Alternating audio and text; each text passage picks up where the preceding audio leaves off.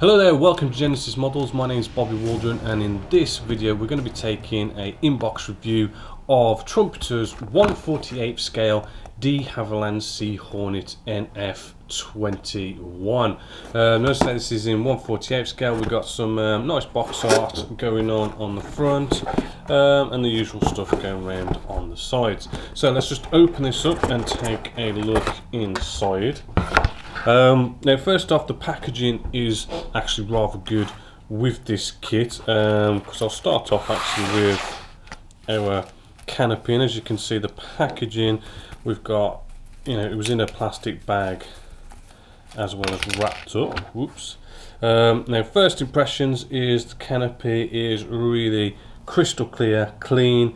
We've got no scratches, no marks, we've got no cobweb effects or really any problems. I mean, this canopy is rather good. I mean, it doesn't get any better than that really. Moving along to the decals. Right, with our decals, there's not many, but I mean, what we do have, they do have sort of like a sort of glossy sort of finish. They do feel sort of like they are on the bit of a thin side. I've got a feeling they'll go down pretty good. Nicely in registry, the colours are good. We do have our instrument display panel just there, which really does look well detailed, and from what I've seen of the instrument display panel in plastic, this will go really well with it. So I do like that deckled instrument display panel there. Move along with a few first parts. Here we have our instrument display panel, which I have just been talking about. Right, hopefully as you can see, I mean, there's no detail inside our dials, but that's where the decals come in. But apart from that, I mean, it is looking very crisp and tidy. Anyway, here is our cockpit sort of tub. We've got a bit of detail going in there, but there are lots of pieces that I do believe, here we go, do sort of connect inside there and give us those extra bit of details, which is looking rather nice and tidy. Moving along, got two identical sprues here. One is we've got propellers on here and wheels and everything, which are looking really good. The whole kit just seems to be very crisp and tidy. Now that is probably down to the fact that this kit was released in 2014, so this is only like about just over a year old, this tooling. So it's going to be quite nice and tidy, not much in the sense of flash. And they seem to have sort of looked into like the ejector pin marks side of things, because there ain't really any problems with the ejector pin marks.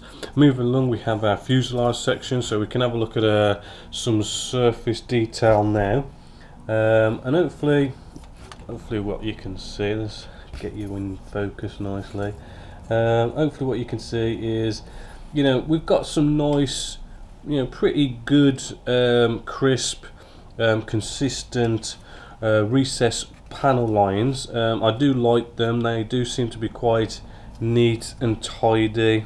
On this sprue as well, we got some more internal detail, bulkheads and all sorts of cool stuff. But yeah, but there doesn't seem to be a heavy lot of detail. What kind of recess panel lines you do get are looking rather good, but not much of it. I mean, there's no recess rivets on this kit either.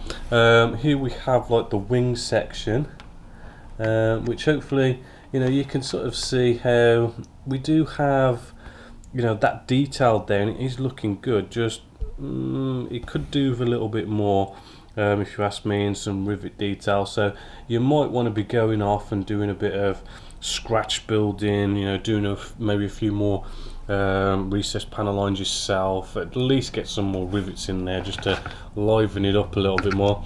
So coming down to our last sprue here, we have like our engine section, which it's same sort of surface detail going on in there. We do have ejector pin marks inside, but I do believe we sort of build up pieces to cover all this anyway, so you're not gonna really see that. We've got some flaps as well, which is rather nice how they have you know, put these little tabs around it, and those are your ejector pin marks, so we don't get any ejector pin marks inside our flaps there, which is the way you want to see things being tooled these days, so we don't get all those nasty ejector pin marks. Bit of landing gear here, yeah, I mean, looking rather good, rather crisp, and being a nice new tool, yeah, we haven't got to worry about loads of flash or anything like that. So that is all the pieces. Moving along to our last bit here, which is the instructions.